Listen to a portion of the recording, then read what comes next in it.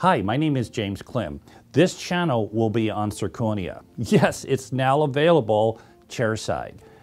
I really think this completes our menu for how we're going to see the future in CAD/CAM.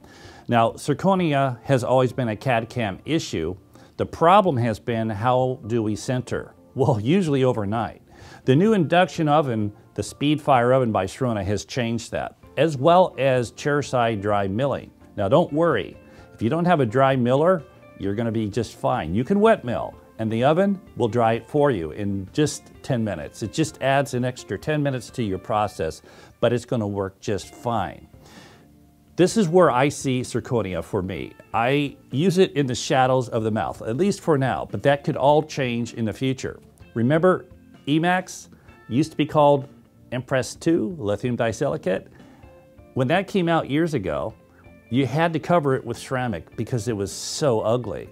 That's kind of where Zirconia is now, even though it's better. I'm looking forward to the day where we're going to have a Zirconia similar to MT Emax. Would that make you happy? That would make me really happy, because with that I can polish and be done. That type of procedure, Chairside, will probably be about an hour and a half or slightly less, faster than Emax.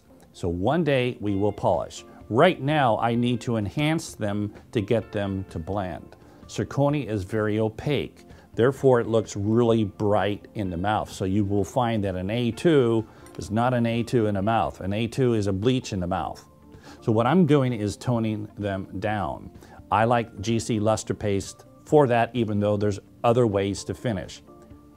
But back to the basics of Zirconia. Your software is pretty much the same. Make sure you watch the software video in this section. There are a few parameters that I am going to change just to make sure these restorations drop in. As far as milling goes, I use what we call fine mill. I don't use rapid mill.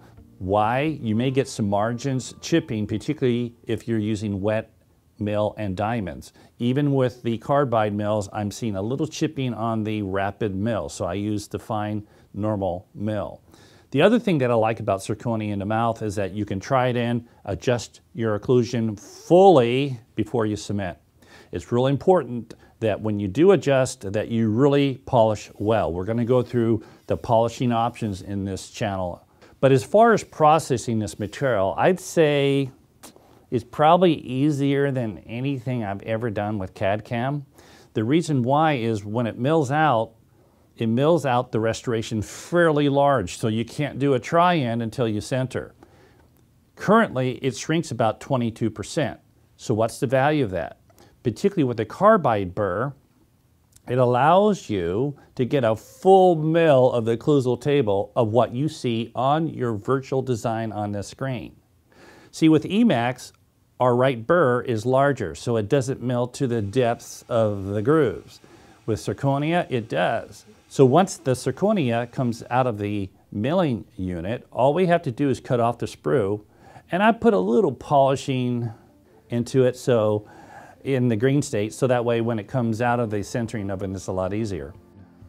You will find that the Speed Fire furnace is exceptional. It is an induction oven. This is new technology for us.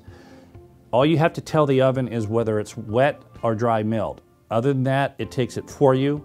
The firing times are somewhere around 10 to 15 minutes based on the size and color of the restoration. Your Xerox software will communicate to this furnace the size, the volume of that restoration, and also the color, and it will fire accordingly. This is incredible technology.